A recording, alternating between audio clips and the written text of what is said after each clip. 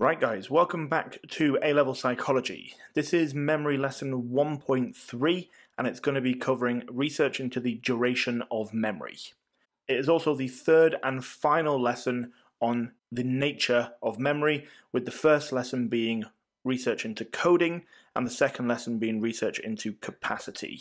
If you missed either of those, the links will be appearing at the top of your screen now, and you'll also be able to access them at the end of this video as well. So, duration refers to the amount of time that information can be held for in memory. And there are two research studies that you need for this particular topic. You've got research by Peterson and Peterson from 1959 that looked at the duration of short-term memory, and you have research by Bahrick et al. From 1975 who looked at the duration of long-term memory. So we're going to start with Peterson and Peterson, and they conducted research using nonsense trigrams. Now, a nonsense trigram is what you can see on the right of the screen there. It's three random letters that have no known abbreviation, acronym, anything like that. And every participant in their study was given one of these to remember, together with a 3-digit number.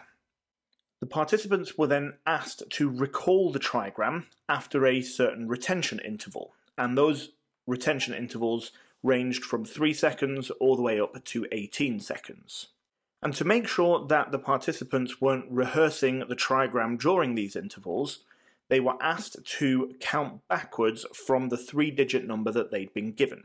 So participants, for example, might have been given GHZ 303, and then for the next 6 seconds, let's say, they would have to count backwards 303, 302, 301, and so on. And so on. The idea being that counting backwards for a certain amount of time would stop them rehearsing the nonsense trigram and would allow them to measure the duration of memory without anything else getting in the way.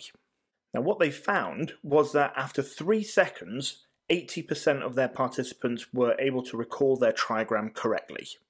However, that number went down, and after 18 seconds, fewer than 10% were able to recall their trigram correctly.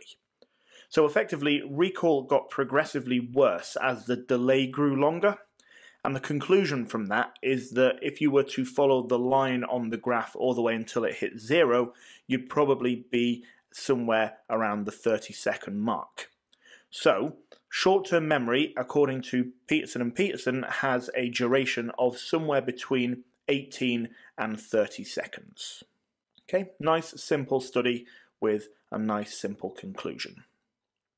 Now, moving on to long-term memory, the duration of long-term memory was studied by Bahrick et al. In 1975, and he used 392 17 to 74-year-olds, and he tested their long-term memory using old yearbook photos, high school yearbook photos, examples of which you can see on the screen now. Now, the study consisted of 2 tasks. One was a photo recognition task, and one was a free recall task. The photo recognition task was quite simple. Bahrick provided his participants with a range of photos, some of which had been taken from their own high school yearbook, and participants were asked to pick out people they'd gone to school with. However, in the free recall task, they didn't have the pictures to help them, they just had to name people from their graduating class. Okay, so they just had to try and remember the people that they went to school with. The findings show that in the photo recognition task, people were 90% accurate if they graduated in the last 15 years. And that number dropped slightly, but not massively, to 70% if they'd graduated within the last 48 years, which shows that actually long-term memory can last a very, very, very long time. In the free recall task, the numbers were a little bit lower. There was 60% accuracy if they graduated within 15 years, and that dropped to 30% if they graduated within the last 48 years. Now, even though those numbers are a little bit lower, it does still tell us one thing, and that is that long-term memory can potentially last for years, if not a lifetime. Okay, because those numbers are still very high, particularly in the photo recognition task. So, as this is the third and final video, I'll give you a quick summary of everything that the 3 videos have covered in terms of coding capacity and duration. So here it is. Coding is acoustic in short-term memory and semantic in long-term memory, according to Baddeley 1966. That was video 1. Capacity is limited in short-term memory to 7 plus or minus 2 chunks. That is the magical number as proposed by Miller. And then you had some research by Jacobs as who said about digit spans and how it was 9.34 digits. That was lesson 2. And then you got duration, which was this video, limited for short-term memory to about 20 to 30 seconds or 18 to 30 seconds. However, in long-term memory, it can last for years, if not a lifetime, according to Bahrick from 1975. The only one that I didn't speak about specifically for any longer than about 30 seconds was the capacity of long-term memory, and that is simply because it is unlimited. No research is needed, nothing more needs to be said, as long as you can remember capacity of long-term memory is potentially unlimited. Right, let's move on to a couple of evaluation points and exam questions, and then that will be the end of the video. So, as with the other 2 videos, I've got 2 evaluation points for you, which will be plenty to get you through any exam question on this specific topic. We're going to start off with a strength of Bahrick study, and that is that it has high external validity. The reason it has high external validity is because the researchers used meaningful memories, as in people's names and people's faces, in order to test the duration of long-term memory. Other research that's been conducted since then have not had as good results because they were all using meaningless pictures, and so the recall rates were lower. And that suggests that Bahrick's findings reflect a real estimate of the duration of long-term memory because they weren't using artificial materials or stimuli, they were using real-life memories, real, meaningful materials, which give us a nice, accurate representation of what the duration of long-term memory is like in the real world. So, high external validity in Bahrick's study. However, Peterson's study, on the other hand, is the exact opposite. It has low external validity because they use artificial stimuli to measure the duration of short-term memory. Trigrams do not reflect most everyday memory activities where we're trying to remember something that means something to us. Yes, granted, sometimes we do have to try and remember irrelevant information, things like postcodes and phone numbers and all of that, but even those have a little bit of meaning to us because they're related to perhaps where we live or to our own phone numbers or phone numbers of the people that we care for. So they even have a little bit of meaning, whereas the nonsense trigrams had absolutely no meaning whatsoever. So that means that it lacks external validity because it doesn't generalize to how we use memory in the real world.